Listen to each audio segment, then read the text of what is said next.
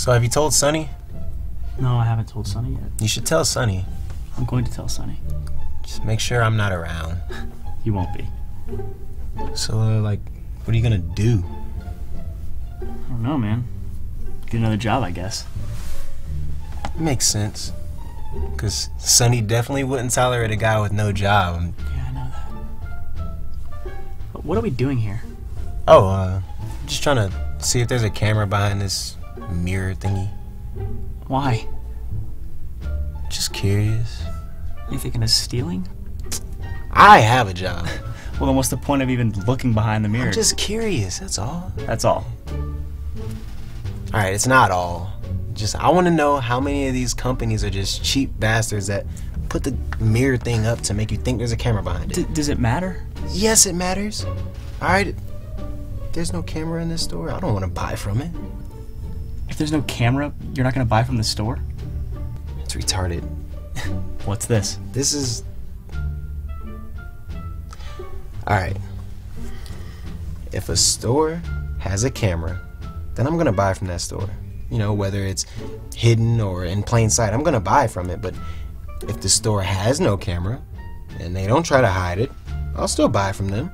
You know what I mean? All that really tells me is that either they don't care, and they can afford not to have any cameras, or they just can't afford the cameras, period, which really isn't their fault. But if these stores have one of these mirror things and there's no camera behind it, I'm not buying from that store, especially if it's nice, because all that really says is that they can afford to have the camera, yeah, but they're just being lazy, cheap bastards and choosing not to save face. Maybe that's how they got rich. What? By being cheap. That's true.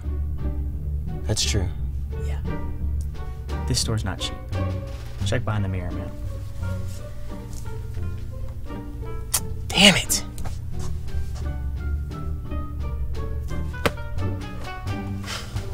Let's get out of here. I don't know. I didn't do anything wrong. You know? I don't know either. I don't get how you could be so stupid as to let him fire you just like that. When someone fires you, there's not really much you can do. There's plenty you can do, okay? This is America, and there's laws against that kind of stuff. I don't know. I didn't want to start anything, you know? Of course not. Of course you didn't.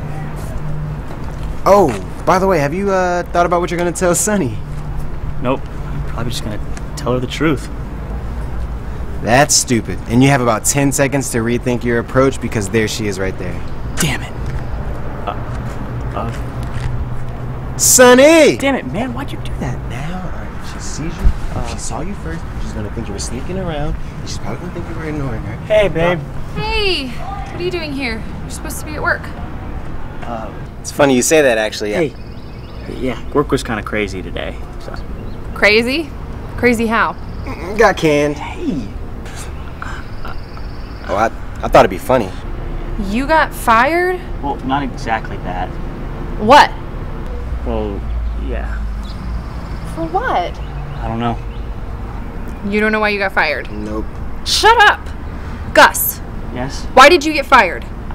I don't know. I think they don't like me. What reason did they give for firing you? They said I wasn't as good a salesman as Roger Wheatman. Hey, babe. Sorry, they didn't have any duck sauce. What? Who are these guys? They're just a couple of friends, hon. Dan, I'd like you to meet Gus and Lewis. How you doing? Hi. Dan. It's okay. Sonny. Gus, you need to get your life together. You can't let people walk all over you. Tell me she did not just say that. I know. I'm going to change that. Change it yesterday, Gus. You're a nice guy. You just need to man up every now and then. Yeah. Bye, Sonny. Hey, it was nice meeting you guys. Yeah, yeah.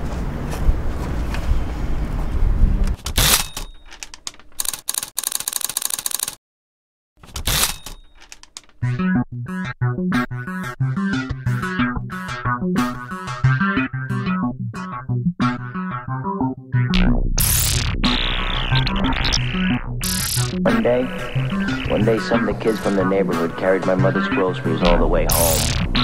You know why? It was out of respect.